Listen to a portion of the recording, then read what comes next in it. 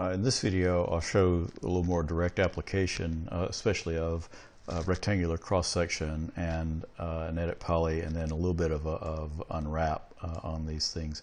So Ryan had this seat project that he's doing in studio, and my recreation is not entirely accurate, but it is fairly close. And so he had these bands, these straps running around these posts that would be running through along these places here, and here, and then this nylon strap that wraps around, weaves its way, and it twists as it comes across part of it. So, which is kind of tricky business. So you could do this all with one spline that's like this, that you offset the verts. And oops, sorry, I don't need to be in that mode. I need to have this one selected and be in that mode. And say offset some of these from each other to get them to act as the bend, and these guys may be over. Let's see.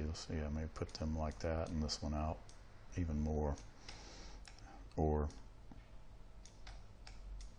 move these even more, and let those be where they are, and then I could move them individually to really help them line up. But I want to do all that and show you how I made it. Make sure I go all the way back out. Yep. Oop. Get out of vert mode there.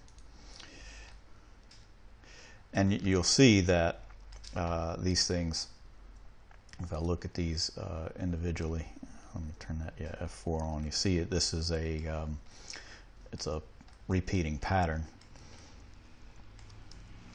but it started off as a line. So let me hide everything else here and turn these off, and you'll see that this line is actually contiguous. It wraps all the way around. And is if we set it to just be that, you'll see it does that. And essentially, if we look at it from the end here,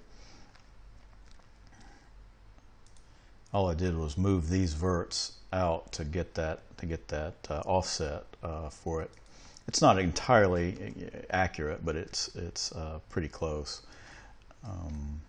And then, so with enable and viewport turned on, and I've made the settings here on the rectangular cross section, and then to get the twist in it, I put on an edit poly modifier in it.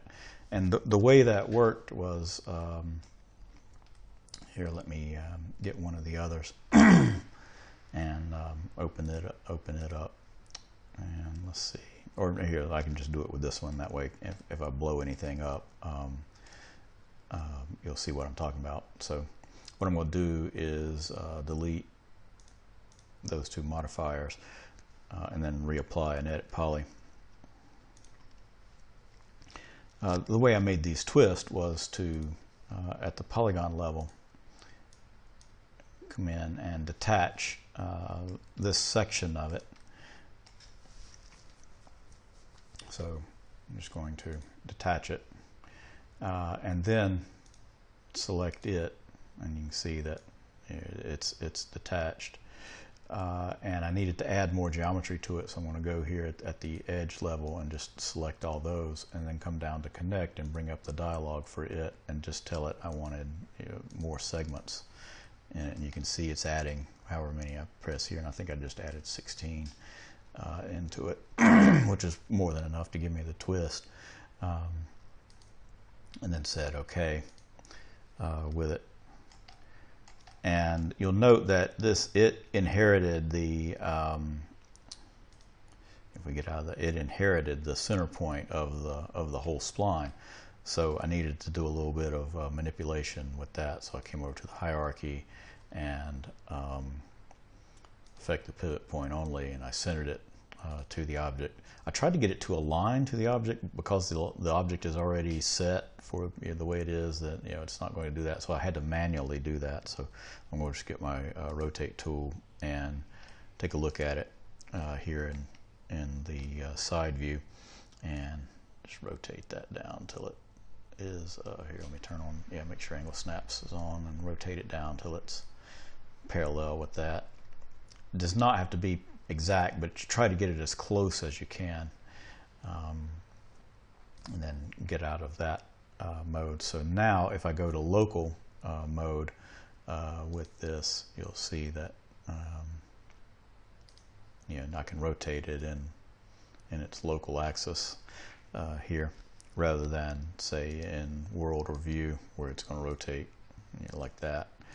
And then the other thing I want to do next is, let's get back in perspective here, is go to the modifier, or put a twist modifier on this thing. So I'm going to right click and look for my twist modifier over here in this. And if there's a modifier you want to use that's not in here, I haven't put them all in here, but I've put most of the ones I find useful in here.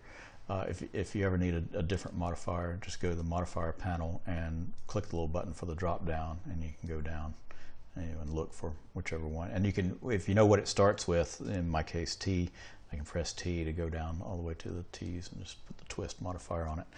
Again, I'm going to need to do a little bit of alterations, because you see if I try to change the angle of the twist, it's going to do all kinds of weirdness. Or even if I need to twist around the X in this case, if you look very carefully here, or the Y, I think maybe, and you see it's going to do still, no matter what I do, it's not going to be the right thing. It's X. So what I need to do is change the gizmo for this. So I'm going to make sure the gizmo is selected. Again, go back to my side view and rotate it so that, make sure the gizmo is selected, and rotate it so that it is parallel there with the length of the object. Now I can go back up to my twist and should be able to twist this thing 180 degrees here. So I'm just going to back out of that, see if I can hit it. There we go. And you note that it kind of stood on its end, but that's okay. What I want to do now is come back out from the gizmo and then just rotate this thing. And again, make sure I'm in local